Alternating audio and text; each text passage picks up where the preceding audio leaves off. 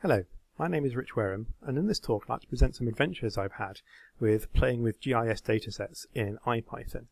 The aim of the talk is to be an introduction to how you, as a person wanting to deal with geographic data, can play with IPython yourself and see if you can start to do some interesting things with it. I present not only an introduction to what GIS is and how to actually do some things with GIS data, I'll also present a very, very brief introduction to IPython, just so that you can get yourself started and you know some of the terms I'll be using during the talk. This is no substitute for actually going and having a look at one of the excellent web tutorials which exist for Python, or in fact reading any of the wonderful books that are written about Python. But hopefully, as I said, it should let you get started and follow what I'm talking about. And I'll be using particularly the IPython web notebook view, which I think is a very, very convenient and very useful tool in order to be able to rapidly play with data and see what happens and change things and do things. And when I actually start talking about GIS datasets themselves, I'm going to have a brief show about how a brief talk about how you can show the pitfalls of things like pixelization and why a raster data can sometimes be a bit funny. And I'll talk about how to clean up some messy data that you might get from the web. So moving straight on, first of all, what is GIS? Well, as a Wikipedia page on GIS says, a geographic information system, as a term, is a very relatively broad term. This is an understatement indeed. In essence, GIS means anything where computers touch things which happen on the ground.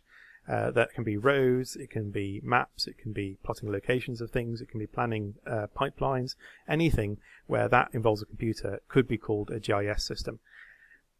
So to that end, I'm going to restrict my discussions in this talk to raster GIS data, which is essentially associating a particular pixel value with some place on the Earth's surface, and particularly elevation data, which tells you the height of the Earth's surface at a particular pixel value.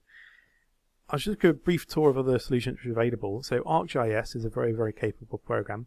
It's very large, it's very complete, it's quite complicated, but it's not really set up for doing research. It's not very much geared towards playing with data, which I suppose is to be expected and very fair, because it's not there to be played with. It's there to get a job done, to generate a plot when you know ahead of time what you want to generate.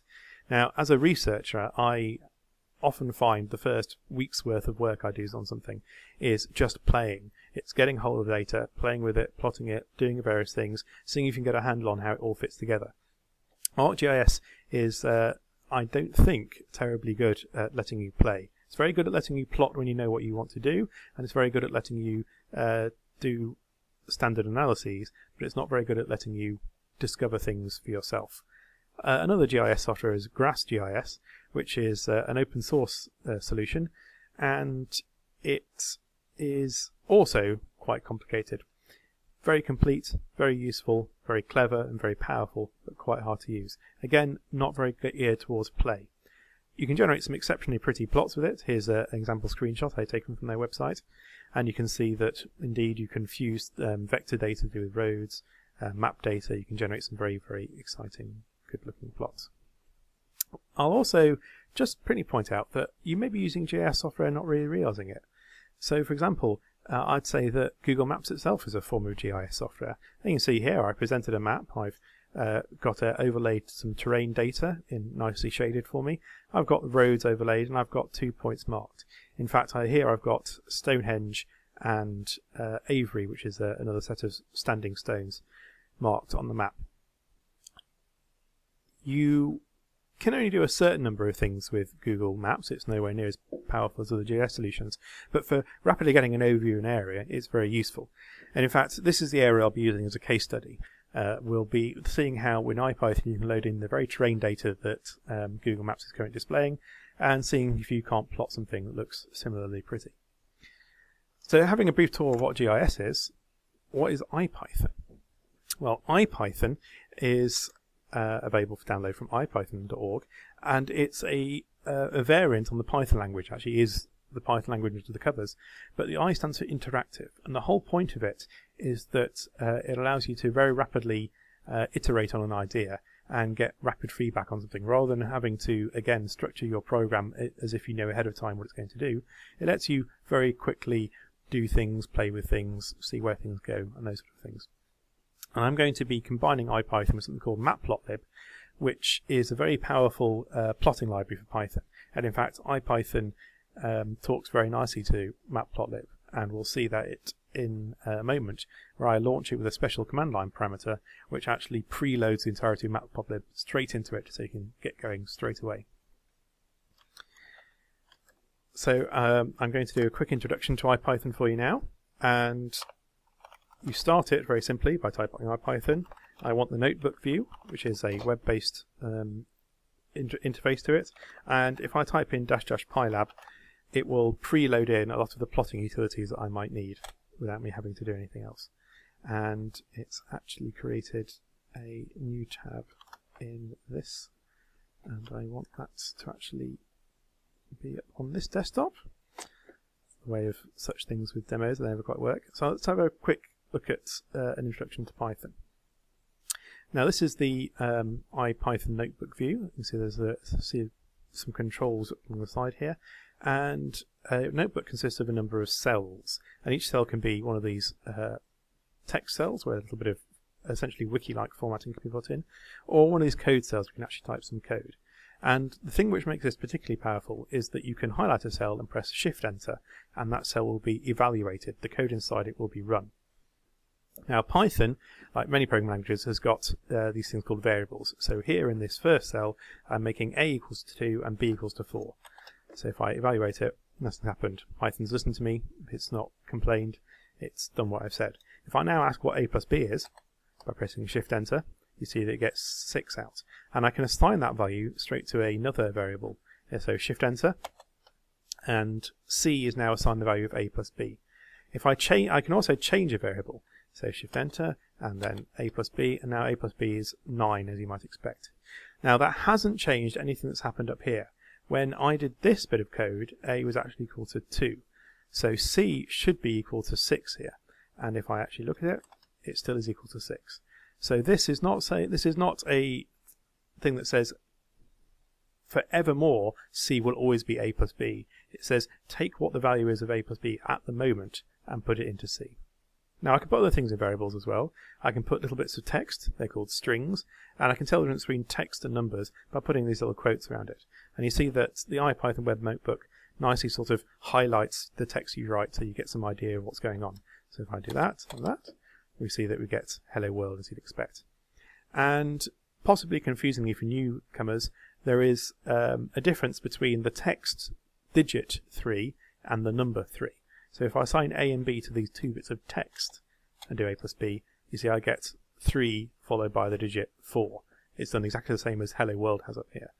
So you might want to make sure you don't get confused by those sort of things.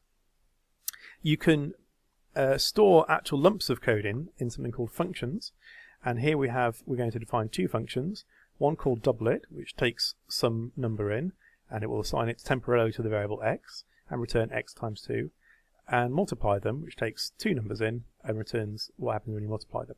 So if I run doublet, and the way in which I cause that function to actually run is putting these brackets around it. So doublet 1, I haven't pressed Shift-Enter on this cell, so I haven't actually defined it. There we go. Doublet 1, you get 2. And if I multiply them 5 and 6, I get 30. And you can be quite complicated here. So you can see that you can nest these calls to functions, and you can put whatever you want inside the brackets as long as it turns into a number. And you see you get 50. Also there's print, which is a function-like thing. In Python version 3 it actually is a function which can display things. So here I'm going to print out 1, hello, hello, and then world, and also the result of doubling it on 6. And you can see it prints out directly for me. You can grab code which has been written by other people, they're called modules in Python, by using the import keyword. Now, what that has done is it's taken a large number of variables and functions and hidden them away underneath the datetime namespace, is what it's called. And essentially what it means is you put datetime dot in front of things to be able to get hold of it. So to get hold of the variable max year, which has been defined in this module, I have to put datetime dot in front of it, and that gives me the maximum year that this module can represent. These can be nested within each other, so you see here that datetime has got something called date in it, which has then got a function called day in it. If I call today, I get back today's date. Now, this particular bit here, datetime.date, is a special sort of namespace, and this is called an object. Now, an object is not only a set of functions, but it's also a lump of data of which those functions operate on specially. So, for example, if I assign t, the variable of datetime.date.today, it has a number of variables which are associated with just that particular value of t, and they'll change if this were a different object. So, for example, here you can see this. And it can also have functions which work just with that particular set of data. So it's printed out in a particular format for that date. Arrays are exceptionally useful. They are essentially 1 and 2D squares of numbers. So here you can see 1, 2, 3 turns into the array 1, 2, 3. And if I do 1, 2, 3, 4 with this sort of nested bracket syntax, I end up with a 2D array. And I can access individual elements from this array using square brackets. So if I define A to be an array and print it, you see this is the array we get. Now, each number is associated with its row, which is the vertical displacement, and its column, which is the horizontal displacement. And you get it out by using these square brackets. So, for example, the first number here is the row, and the second number is the column. So this will give me the 0th row and the 0th column, which will be this upper left number here. In computing, it's very often the case that things like this are indexed from 0 and not from 1. So you might have to adjust your brain to make that work. It gets 1 as you'd expect. The 0th row and first column gives me 2, which is this element here, and the row 2 and column 1 will be row 0, 1, 2, column 1, this one here, the 8. You can use the colon symbol to mean everything in that either row or column. So here, by putting colon in, I mean everything that could go here. And this has given me basically everything where the column is 1. So column 1 here would be 2, 5, 8, 11, and I get 2, 5, 8, 11 out. I can do the same thing for rows. So this is everything where row is 0. So I should get 1, 2, 3 out. And I do. Arrays have some useful function variables attached to them. They are objects. So for example, min is a function which will give me the minimum number in this array, max, the maximum number, and shape is a special variable which gives me how many rows and columns it is. So you can see here that I have the minimum value is 1, the maximum value is 12, and it is 4 rows by 3 columns. The ravel function is very useful indeed. It takes a 2D array and somewhat misnomerly unravels it into a 1D arrays by walking across. So here's the 1, 2, 3, 4, 5, 6, 7, 8, 9, 10, 11, 12, and that's what we've come out. And you can reshape an array using the reshape function, which essentially unravels it like this and then re-ravels it into a different shape. So here I'm going to ravel it in something with 3 rows and 4 columns, and also one with 2 rows and 6 columns. And there we go. And that should be enough Python for you to get started. Now, how can we actually manipulate GIS data within Python? There is a very good module which you can get for Python called gdel.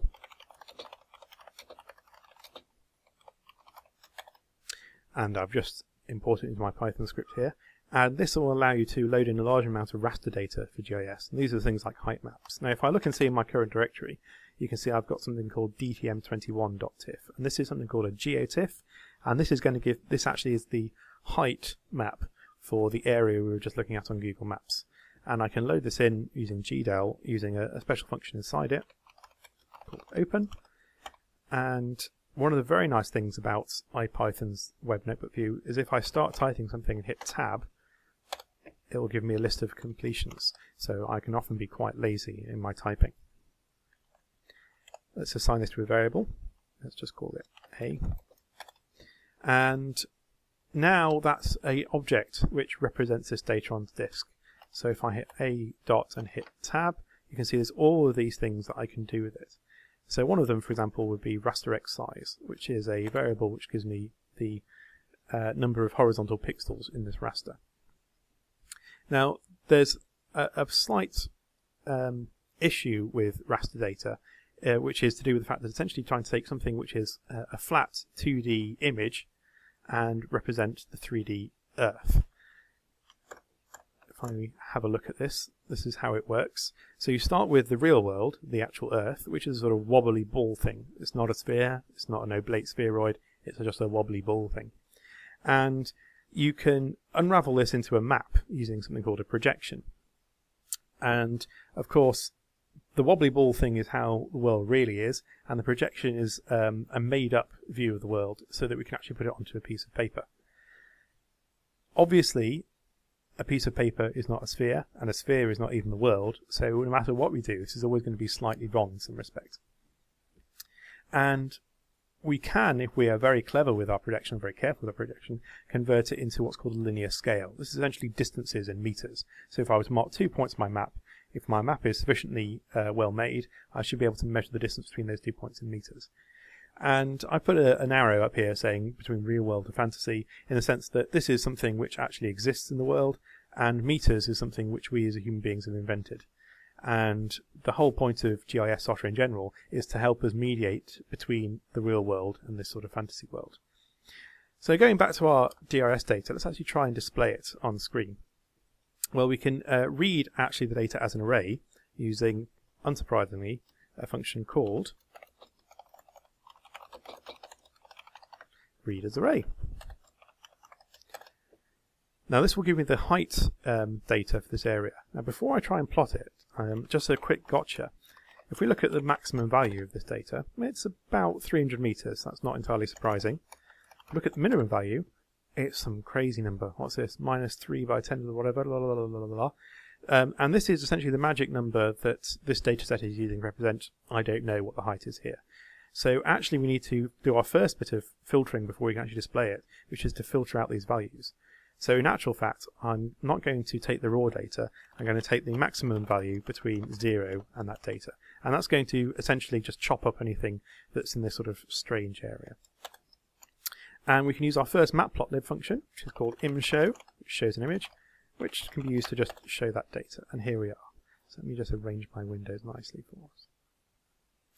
And this is the height data. You can see that it's not 100% dissimilar to this data area we have here. So particularly this sort of plane, Salisbury plane in fact, is nicely represented here.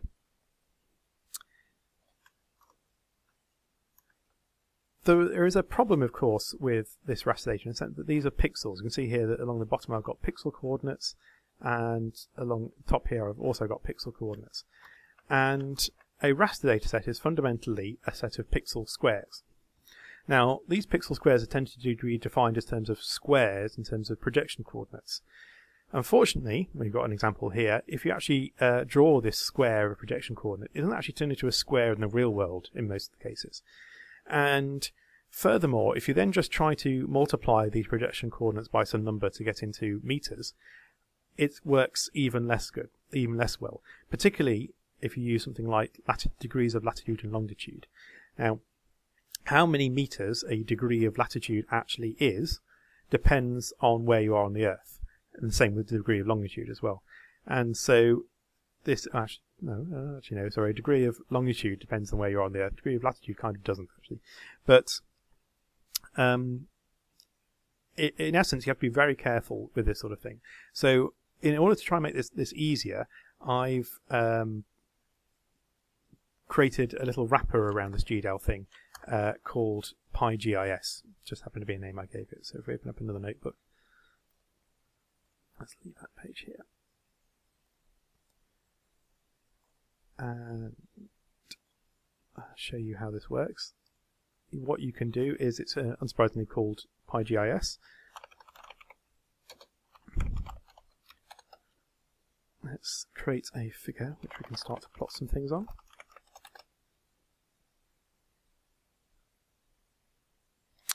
And let's load in this data set that we have, and it's an elevation data, and we've got it elev.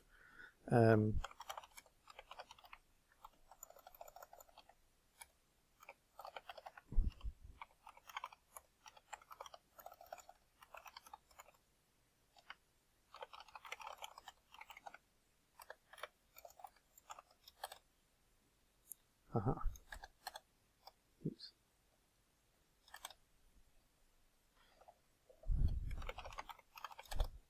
Oh yes, silly me.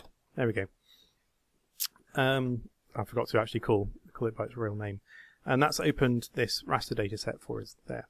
And I can show that using the handy show raster function that PyGIS provides. And here we are, very much thing. We haven't had to do that filtering. PyGIS has sorted out filtering out the non-values into appropriate pixel values, which won't screw up when we try to plot the image.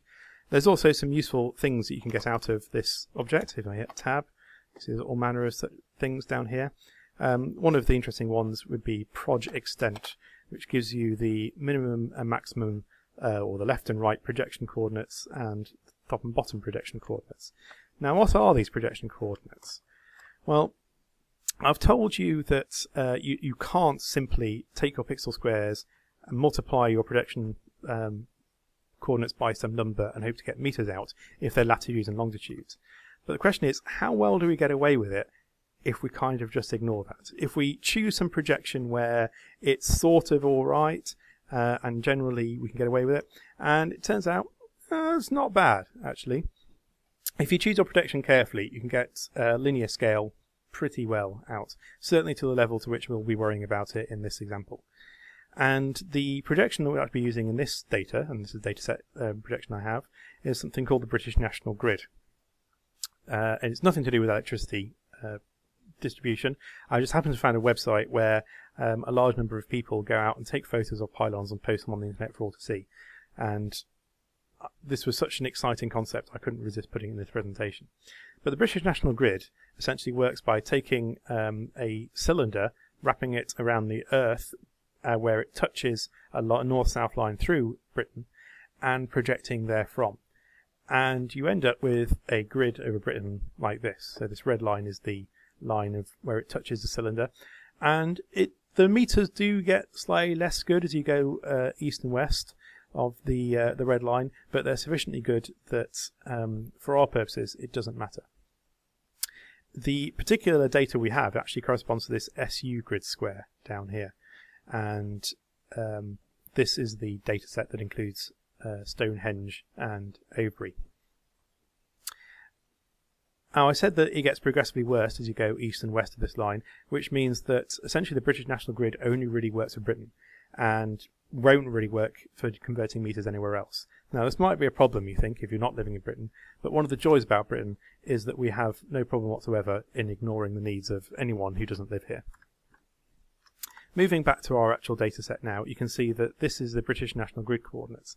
And it happens to be that 1 unit of the British National Grid is 1 metre, which is very convenient. So if we look and see what our linear scale is, as in what we have to multiply our projection coordinates to get metres, we find out that it's 1. How very, very convenient. If we actually do wanted to know what the projection of this data set was, not what we want projection. We can print it out in something called well-known text format. And here you can see it's the British National Grid. A metre is 1 unit of this, and various other technical information to do with the actual projection. We can get hold of the actual data that corresponds to this using the data variable underlying elef, so elef data. And you can see that's an array with all our actual numbers in it, and that gives us our heights.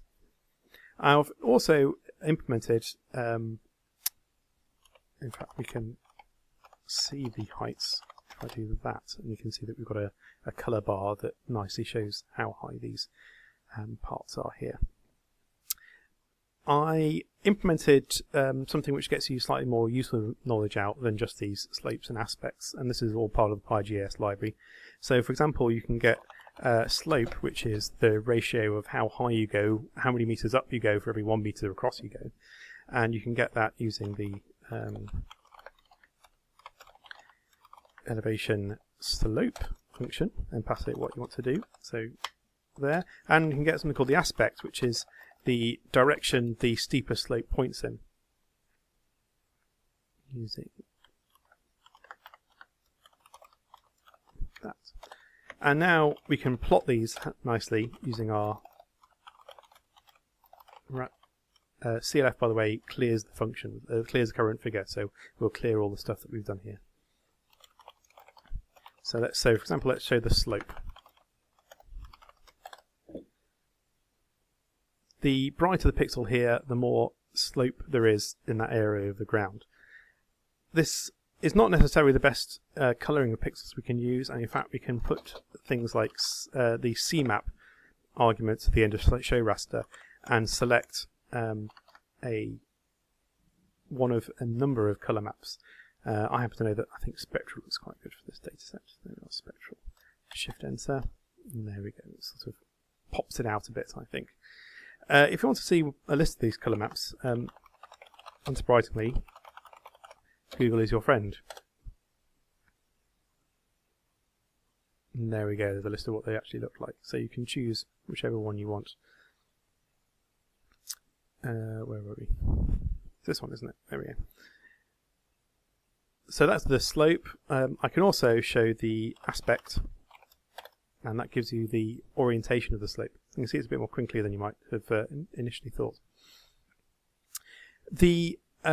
If we actually put a colour bar on this, you can see that the aspect goes from -2 pi to minus pi to pi, and these are the angle of the slope in the angle of the aspect in radians. Because angles join up, 360 degrees is the same as 0 degrees. Actually, we prefer to have a colour map which had the same colour down the bottom as at the top here. And if we look on the list of colour maps, the HSV colour map is one that actually does that. It's got red on both ends, so we can change that to HSV. And there we are. I don't think humans are very good at understanding either slope or aspect maps, to be entirely honest with you. We don't really process them as human beings. So I also implemented something I've called in BOSS. I don't know what the actual GIS name for it is, because I am barely 2 weeks into knowing anything about this. But you can get it with the elevation in BOSS. And we'll pass in, what was it? LF, wasn't it? And if we show that raster, don't need a colour bar on here, do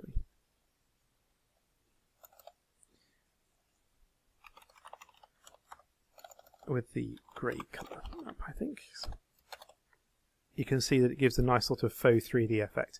And this matches very strongly the sort of way that Google present it here. You can see that the plane here is not dissimilar to the way Google does it here. So already we can start to calculate things which are not dissimilar to what, quotes, real bits of software generate. What is this raster function, what is this raster object that I generate with this open raster? Well, the way PowerGIS represents things is that a raster is actually two things. It's your data, which is a big bag of pixel values, but also implicitly along with this is all of the data about the data. It's called metadata is the phrase. And this involves knowledge of the projection used, how we actually convert between two numbers into a location on the Earth surface, the linear scaling, how do we convert projection coordinates into meters, and how do we actually convert between actual pixel locations. I want the 30th pixel across and the 20th down. How do we convert that into an actually projection coordinate that we can put on our map? And all that information is held in the metadata in the raster. Now, let me just give you an example of how Python lets you very rapidly see problems that come up in data that you might not initially have seen if you were playing with it in a more traditional form of GIS software. So I'm going to talk about something called the sampling problem. And this is most evident, don't zoom in there, most evident if we try to plot what the actual elevations look like along a path. So suppose I wanted to get an elevation profile walking from west to east around this area of the map. I happen to provide loaded a notebook that does this. So first of all, let's import our libraries. I've also got a path library part of PyGIS that provides a useful number of things to do with working out points along paths and all those sort of things. So let's load our library and do our loading up of the elevation data set, drawing it and showing it on the screen. So So this is all code that we've seen before. There we go. Oops. I've commented out here an example of how you could actually get your own 2 points to plot a path between. The g-input function helpfully lets you choose points off a map. But I'm going to choose 2 points I happen to know to be quite interesting.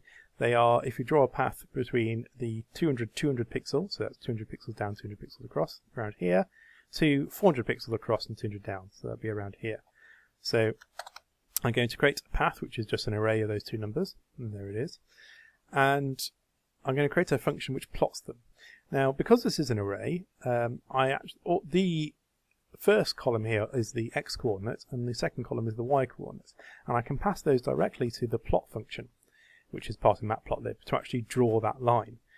The scale x and scale y here are just special things to say don't zoom into the image to try and make it fit. So let me zoom into roughly where the area of the path is going to be. I think it's going to be around here somewhere. And if I define that function and plot that path, there we go. Points on line is a function that comes from PyGIS, and that basically says, given a particular spacing in real-world units and a start point and end point, give me all the points and the linear distances along that line. If I show you what those look like, so points, see, is an array of points that just take me from one corner all the way to the other. There's a lot of them. And dists is just an array of distances. It's nicely truncated them there. Let's just delete it. We can plot all the elevations along that point. So this will plot our elevation map, our elevation plots going along this path, so we can get some idea of how wiggly the world is.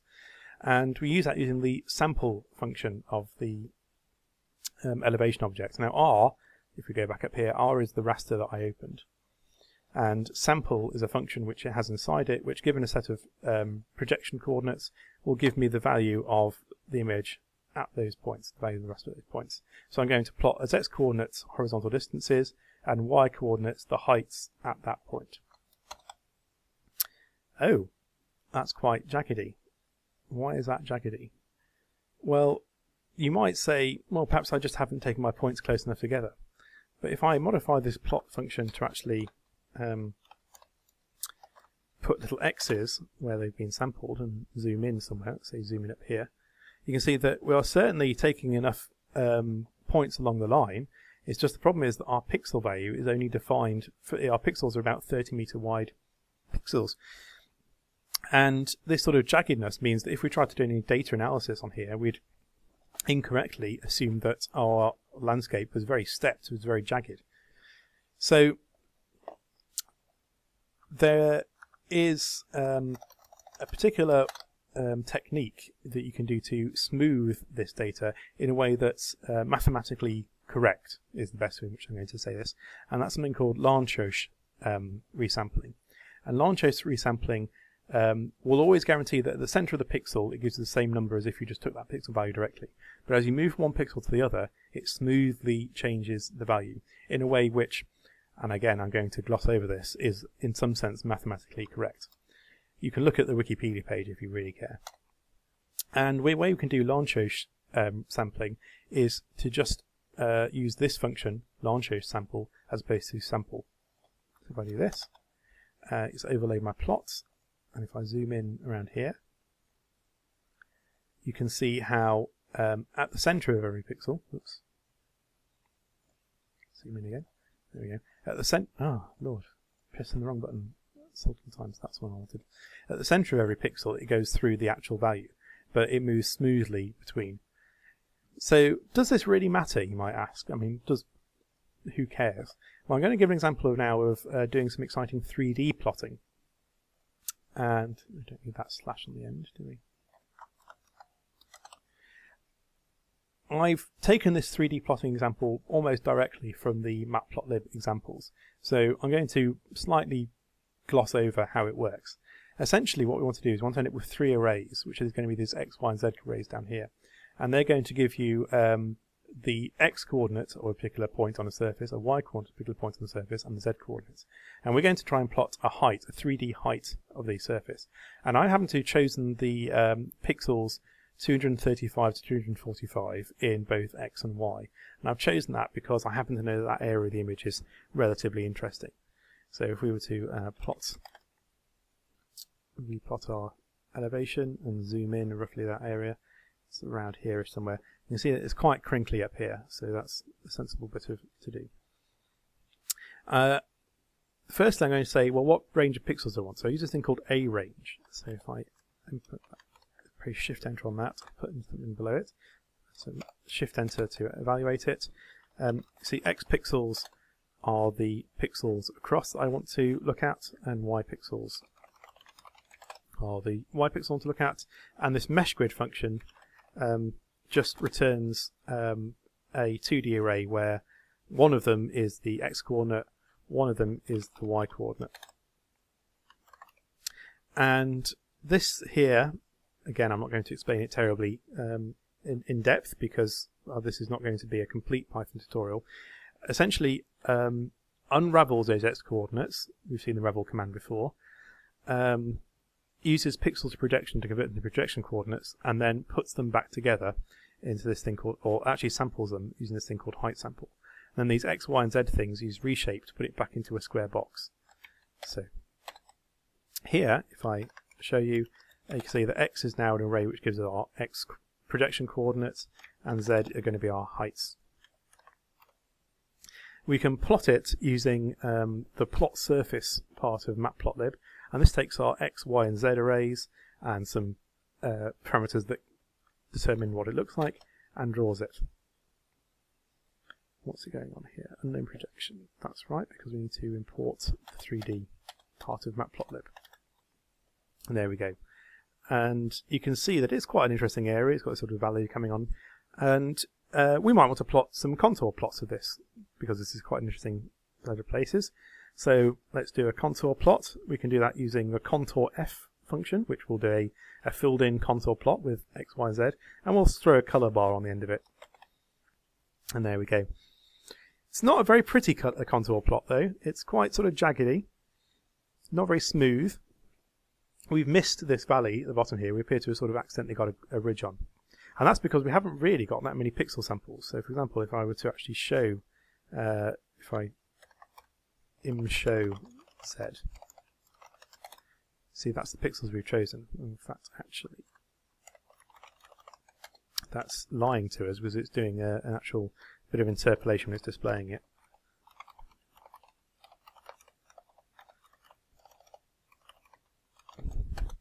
There we go. So that's actually the pixels we've. Sorry about that. That's actually the pixels we've sampled, and you can see it's not a very, very high resolution height map.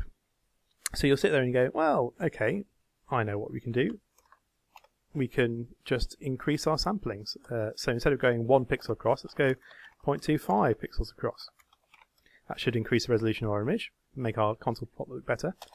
Then we go through, we do our thing, and when we finally shift enter this, it looks horrible. And you can see here the problem with having pixel values defined only at their center and not doing any sort of smoothing. That if we were to use this as the input to another part of our analysis, we would get horribly wrong results. And these are the sort of subtleties that you don't often notice unless you're playing with data in GIS form.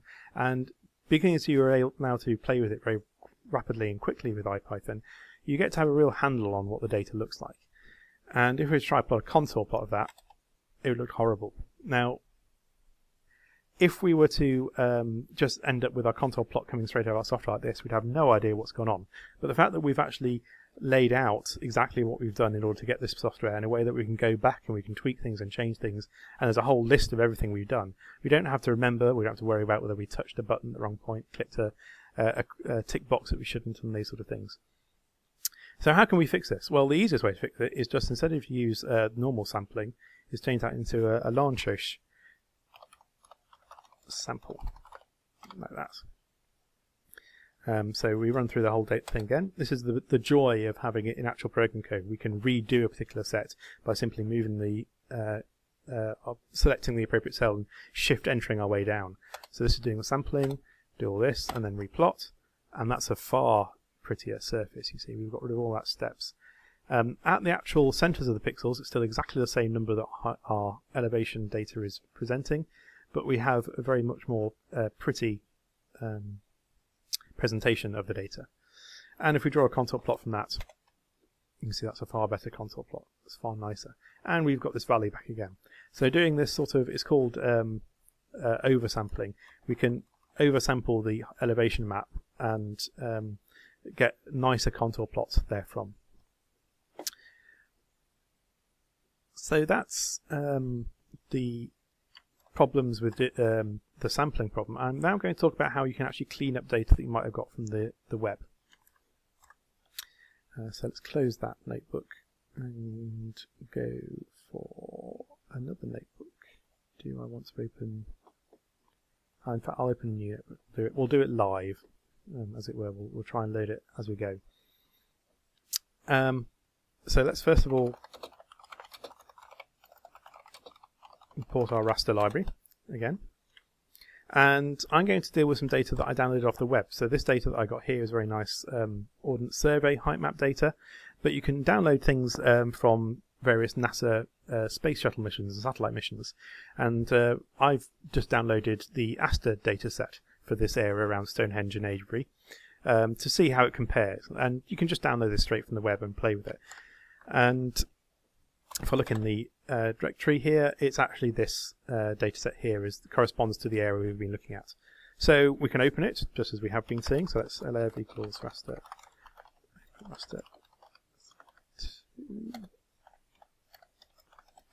And if we plot it,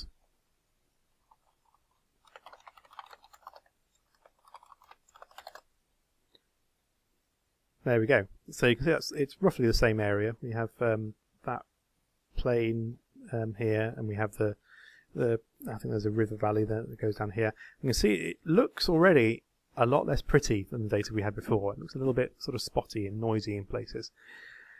And also, we notice here the projection coordinates. They go from -1 to -2. So this is not the British national grid anymore.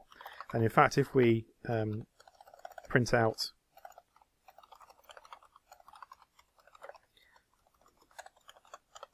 the projection, you can see that it is indeed degrees and not meters. So we have this problem now where we're not going to be able to get directly into our linear scaling. I happen to know, however, that in this part of the world, 1 degree is roughly about 111 kilometers. That will change depending on where you are in the world, but in this data set it's true. So for my convenience, and again, this is slightly lying, I can specify a linear scale, as in something I have to multiply projection coordinates by to actually get to real on-the-world data. Why does this matter? Well, let's see. Let's try and plot a embossed image from here. So if I do emboss,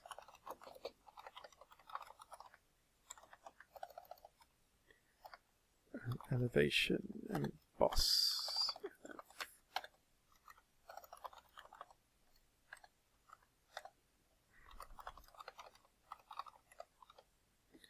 Oh yeah, what's going on here? Out of memory. I should have to be careful. Let's save this as foo and then just quit IPython and start again. This can happen sometimes if you've got stuff bunged up. Let's reload. No, I actually need to start it, would be good, wouldn't it?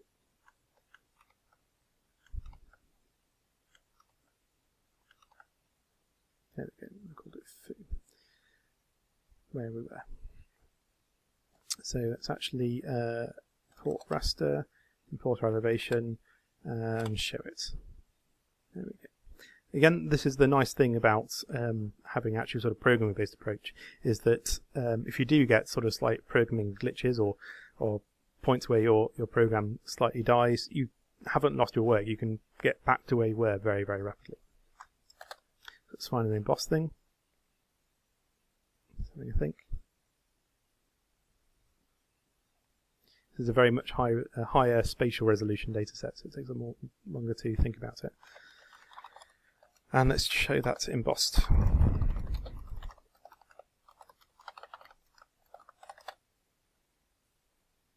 Yep, so that should be C.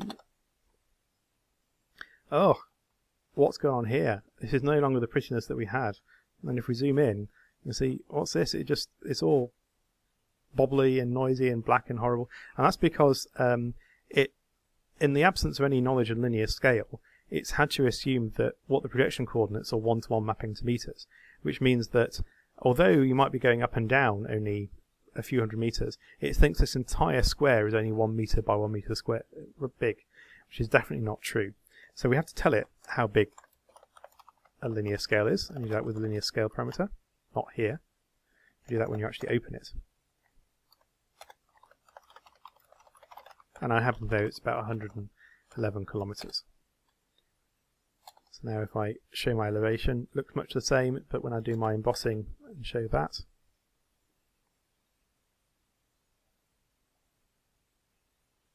that's where I could do with some hold music. Memory error again. Goodness, what's going on? I've obviously got something that's eating up a large chunk of memory somewhere. Let's see if I can remove some program. Ah, there we go. I found a whole other version of IPython that was hiding on a different monitor. There we go.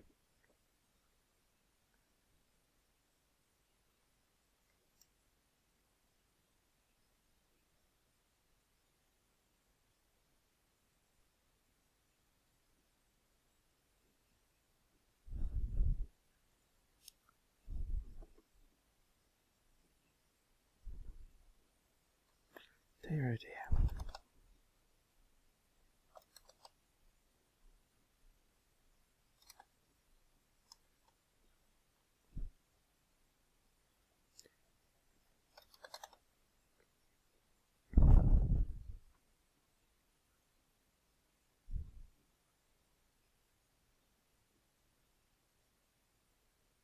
There we go.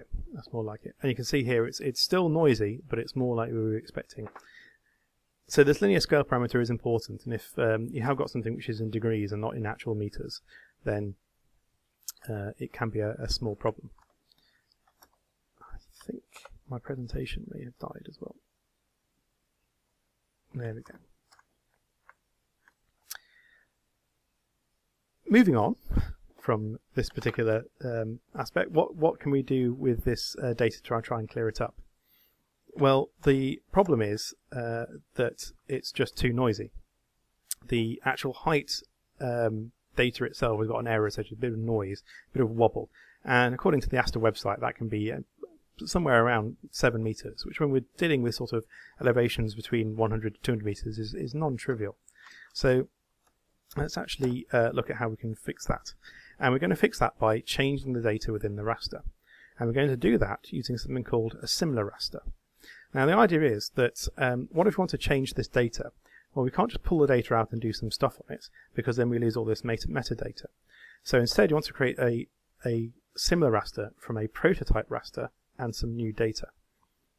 And this approach very simply takes the metadata from a prototype and combines it with some new data to form a similar raster. So it keeps all our projection information around, all our linear scale information around and things like that, but allows us to do image processing on this. So I'm going to pull out the data, the actual height data from this raster, and do something called a Gaussian blur. And a Gaussian blur is a good way to get rid of this noise. As an example, here we have a half-toned image, which is not dissimilar to our sort of noise. It's sort of bubbly, but there's obviously a picture. And this is what happens when you put a Gaussian blur over it. Still slightly mottly, but it's certainly less painful than it was. So we want to create, this is called low-pass filtering in signal processing terms, by the way, if you want to have a fancy name to know what's going on. If we want to do this, we need to first of all pull the data out. So elev data, and unsurprisingly, that's actually just the data parameter inside the data variable inside elev. and we want to be able to Gaussian blur it. Now this is an example of where Python lets you combine multiple tools together, because someone else has written a bit of code that does a Gaussian blur on an array. It's unrelated to GIS. Person never thought it would be applicable to GIS. They wrote it for utterly another reason.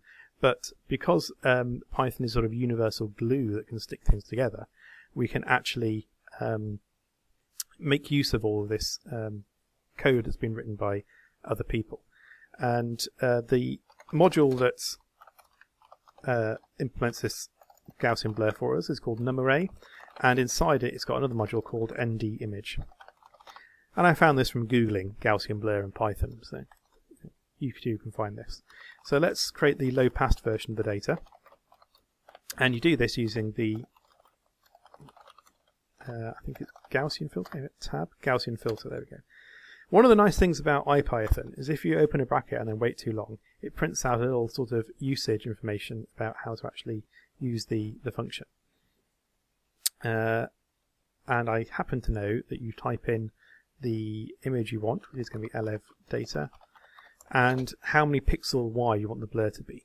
Well, we've got quite a high resolution image, so I think 4 pixels isn't too much. It should make us have a nice smoother look without losing too much detail. And there we go, it's now done the blur. So now we just need to create a similar raster from this data so that we can display it on the screen. So LF LP is raster, similar raster. We give it the data and then the prototype. And let's actually call it LF LP.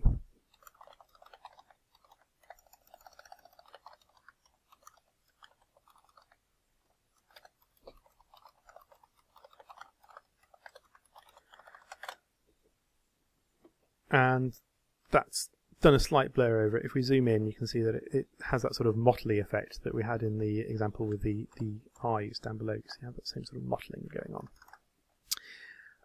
I now want to convert that into an embossed thing. So emboss LP is equal to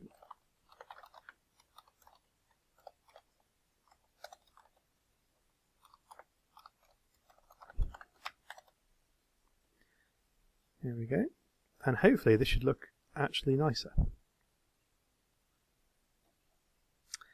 Now I created a little bit of code here in the other window, which was the other version of IPython I had running, which was causing my memory problems. And this will helpfully show the two side by side so we can compare them using something called subplots. So I run that, and there we go. So this makes Windows full screen. You can see here's the original and here's the filtered, which is far more like the embossed maps we've been expecting. So this gives you an idea of how to filter exciting data. Now, as soon as we have filtered it, we can start to see sort of details that we may have missed before. So for a start, what the hell is this over here? I'll zoom in. What on earth is that? I think that's a face. There's a face on the Earth. There's a face, just like there's a face on Mars. There's the face on Mars. It's a rather ugly face, but it's definitely a face. Well, what is that? What's that? I mean, we're around Stonehenge, Navery. Perhaps it's King Arthur's burial mound or something. Well, we can actually answer these questions, right? This is the whole point of doing this thing. We've started with some data which is noisy. I mean, you can kind of see it up here, but it really pops out when you do the Gaussian blur. And we can actually find out what it is. Now, if I move my mouse over the image, and if you look in the bottom left-hand corner of the actual figure image, down here somewhere, you can see that the actual coordinates are displayed. This is the advantage of using show raster function, because these are actually projection coordinates.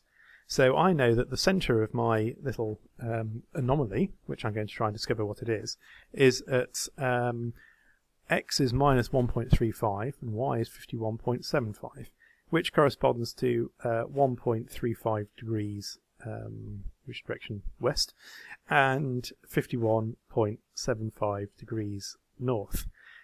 What on earth is that? Well, this is where we can actually combine multiple things together. So let's go back to our publicly accessible GIS software, which is Google Maps. Getting some of my memory issues with there. And Google Maps have got a very nice feature whereby you can just type in a latitude and longitude and get directly there. So 1.35 west, 51.75 north. So is this going to be an unmarked hill? Is this going to be an exciting building? Perhaps we found Area 51. Let's have a search. And we found the Farmore Reservoir. Ah. Well, it's the right shape. I mean, look. Yeah, sort of squarey shape. I think that's probably about right. Well, that's not as exciting as you might have thought. But at least we've answered a research question. We posed a scientific question and we found out what it was. And we've done that by combining IPython and our Google Maps service together into one. Disappointing, but there we go. Most of Oxfordshire really is. Well, that's about all I've got to say. Thank you for watching. Hope you found this useful, maybe even inspiring, who knows. And apologies for the memory issues that my computer had. Obviously doing screencasting and data processing and having another version of IPython open at the same time made it stutter a bit. Also, apologies if my screen recording software didn't like me swapping virtual desktops around. It can be a bit twitchy about that sort of thing. Source code for PyGS is available at the URL on screen. It's very much a work in progress at the moment. As I said, I've been spending about 2 weeks doing this, and it's pretty much my own notes and my own scribbles for the moment. But if you want to use it as a basis for writing your own code or to see how this all works, feel free to have a look. Right, I've been Rich Wareham. Thank you very much for listening.